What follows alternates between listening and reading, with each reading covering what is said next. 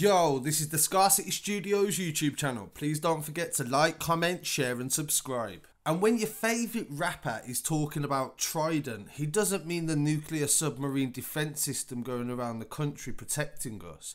He's talking about a special department of the police that only focus on gangsters. They like Lucy ain't doing no riding, say it louder, sounds good for the Trident. On Sunday I'm going out sliding. And when Trident are onto you, you're not in for an easy ride. Dion Williams, 34, from Kent. He has been sentenced to 10 years for possession of a Colt self-loading pistol and 49 compatible rounds of ammunition. It was an intelligence-led operation by the Metropolitan's Trident Police and Area Crime Command. The police describe Williams as a career criminal. There's cases he's involved in going back to 2007, and he's been under Trident observation several times due to his links to armed robbery gangs in the south of England.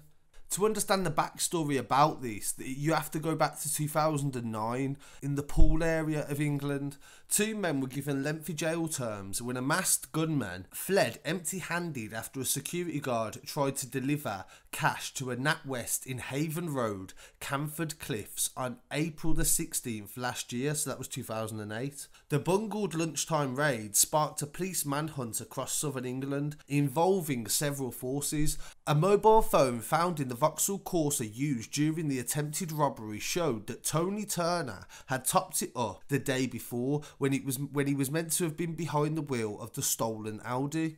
Investigations led police to arrest Dion Williams on April the 18th, 2008. The flying squad at Scotland Yard spotted Turner driving along the A133 from Clacton towards Wheeley in Essex in the stolen Audi. The car stopped at a hotel where Turner and his partner had booked a room inside.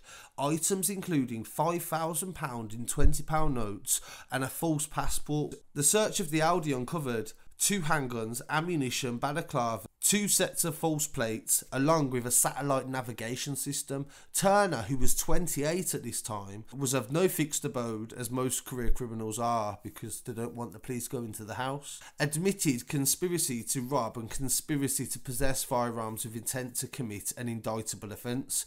So conspiracy on that means he wasn't really caught in his possession. So conspiracies, they can convict you now without even you being near it. If they can just link you to it enough to convince a jury, then you're going to prison, sometimes for life. It was also linked to a series of other robberies in Hampshire 2008, Red Hill and Surrey in May 2008. They was jailed for 16 years. Dion Williams from Ramsgate, Kent, received a 10-year sentence after pleading guilty to the robbery and possession of an imitation firearm.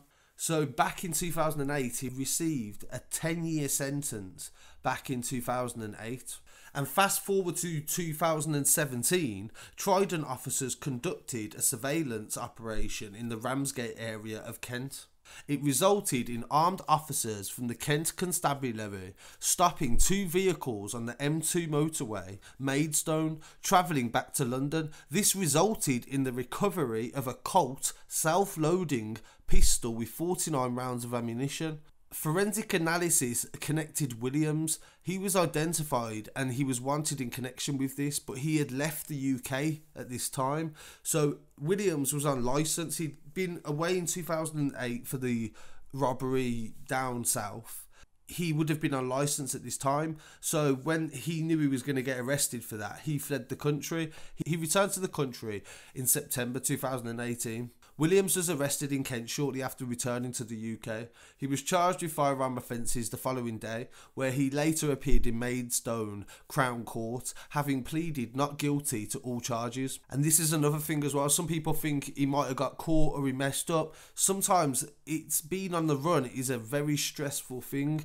It's the worst thing in the world to not just be able to go, not to be able to be secure, to be safe, do you know what I mean? To be able to just go and see your family whenever you feel like it, having to leave the country, do you know what I mean? So a lot of these criminals end up coming back after 20 years, a couple of years, and they just get tired of being on the run. It happens a lot. Following the 2-week trial, Williams was sentenced to a maximum possible tariff of 10 years. He was found guilty. The court heard of his involvement in the breakout in 2008 in Barking Magistrates Court, kicking a man out of custody at Barking Magistrates with a firearm, and he was also connected to a robbery, an armed robbery in Dorset. He was convicted in relation to both of them crimes too, and he was still on licence when he committed the offences that he's just been convicted for today. So Williams' sentence doesn't actually begin until 2020, so next year. So because he was on licence, he has to serve the rest of his current sentence, and then he will begin his 10-year sentence for the firearm possession.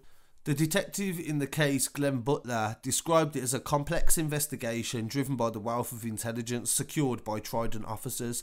It resulted in the organised criminals involved in the illegal supply and possession of firearms and ammunition being targeted. The firearms and ammunition, we believe, was destined for the streets of London, and thanks to the work of the team, they have now been removed. I discovered that Tony Turner, who was involved in the Poole armed robbery with him back in 2009, was actually arrested again for an assault. By now, he was 36 at this time, and he was located in the Dagenham area, but this happened in Romford, and he was arrested by Essex Police. A man who attacked a police officer and stole his car. Tony Turner was approached by an officer after he was spotted near the scene of a BMW which had crashed into a hedge in Chigwell. After undergoing a breathalyzer test, he lashed out, headbutting the police officer and punching him in the head several times. Turner then jumped in his car, which had a police dog inside, and drove off. Essex Police said the car was later found in Frinton Road, Romford, with the police dog inside, unharmed. I don't think anyone's playing games with a police dog, come on.